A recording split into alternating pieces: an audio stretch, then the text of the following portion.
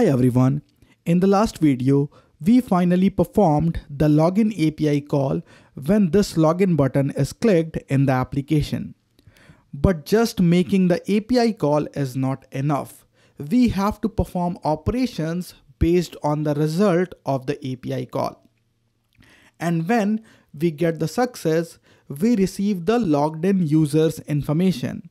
And we have to save that user to our local storage so that we can identify that currently a user is logged in our application. And to save the user to the local storage, I am going to use DataStore in this project.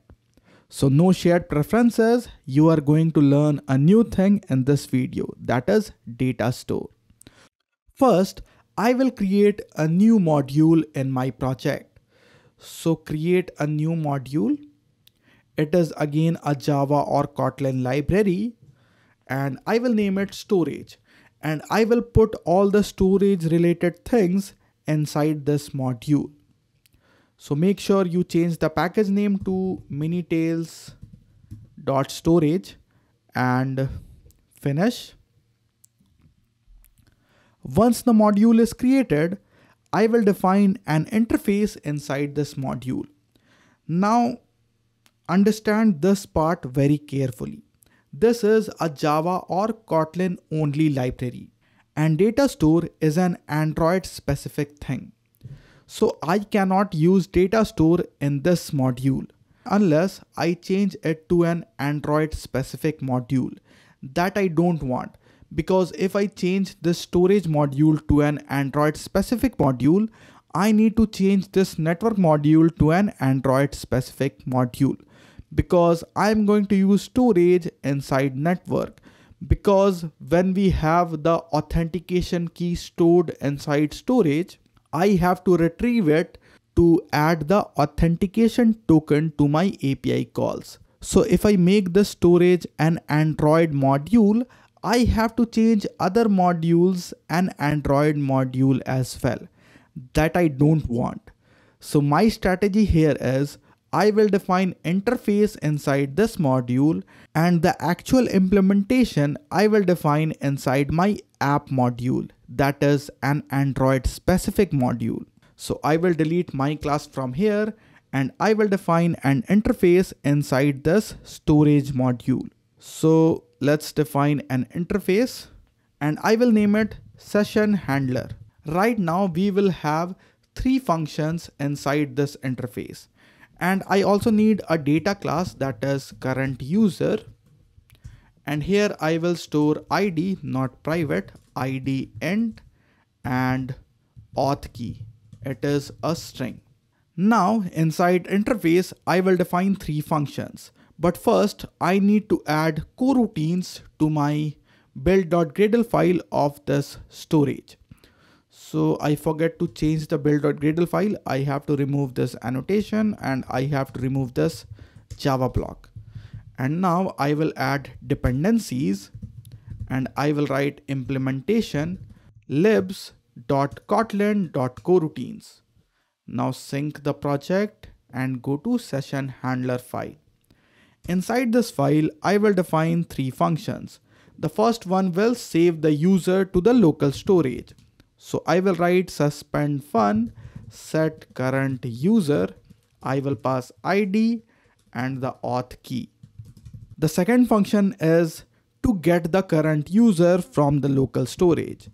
So this function will return a flow.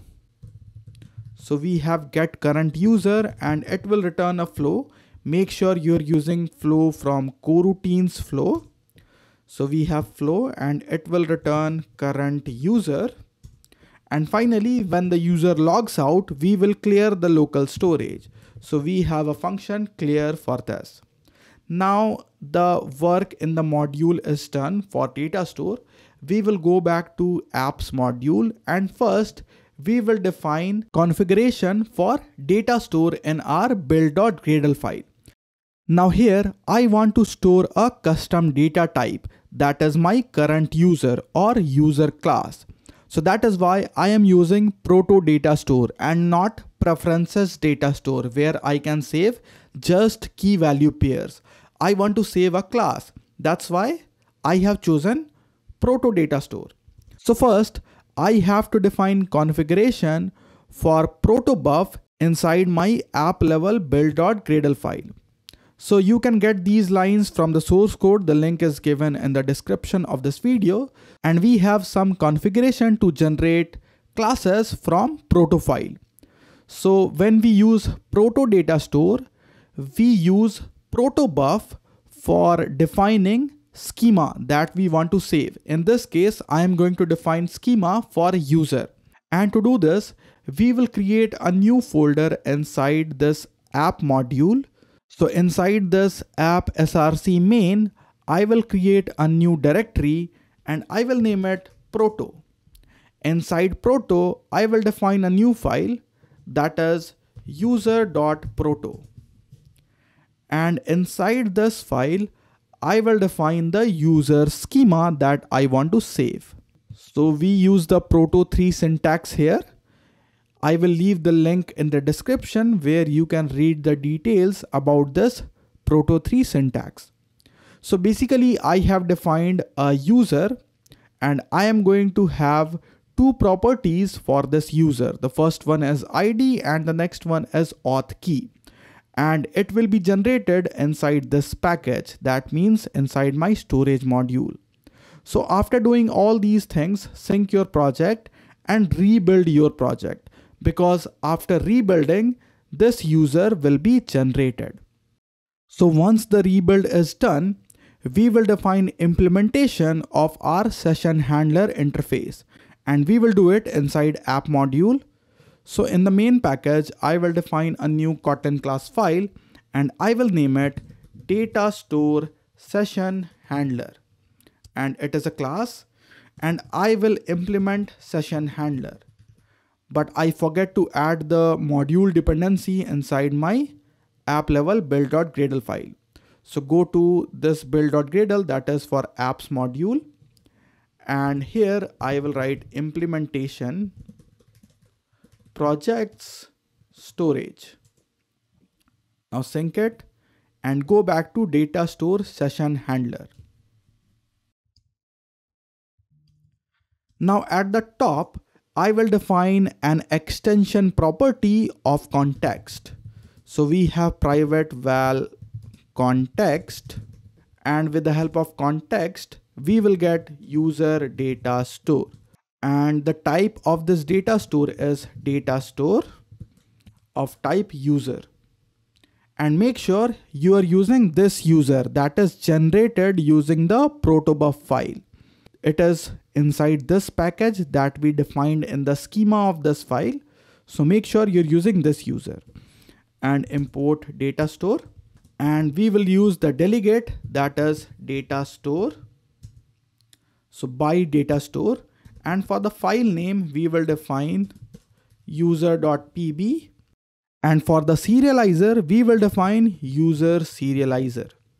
Because we are using Proto DataStore, we have to define serializer as well. So let's define this UserSerializer first. Inside the same package, create a new Kotlin class file, and this time we will create an object and we will name it UserSerializer. And this object is a serializer and it is from Android X DataStore core. Make sure you're using this serializer. So serializer of type user, and this user is from minitails.storage that is generated using this file. Now we have to implement members, and for the default value, we will get user.getDefaultInstance. And for read from, we will write return user.parseFrom, and we will write input. And for write to, we will write t.write_to_output. So this is our serializer. Now what I will do is I will go back to my DataStoreSessionHandler and I will define implementations for all the functions. So the first one is set current user. Now to set the current user, we will simply use the context. And that's why first we need to get the context in the implementation. And we can get the context using this annotation from Hilt. So we have context, context. And we will make a constructor injection here. So inject constructor. Now with the help of context, we will get the user data store. So we have context. I have to make it a private val so that I can access it inside the functions.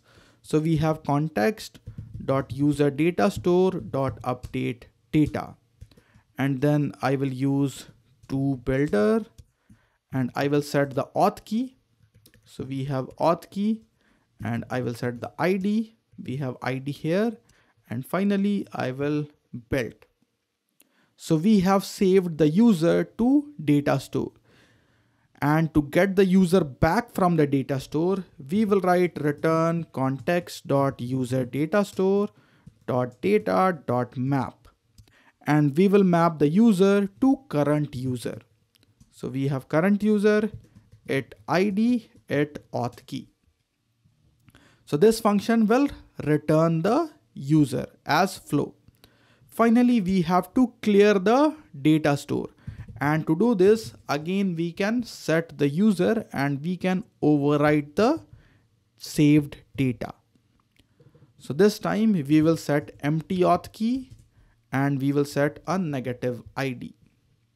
So this is the data store session handler that we can use in our project to save the logged in user's ID and authentication key for the session. So I think that's all for this video, and later we will use this session handler to check whether the user is already logged in or not. So when we launch the application, we will check in the data store whether we have already a user stored or not. And if the user is already stored, we will check the authentication key by making the API call.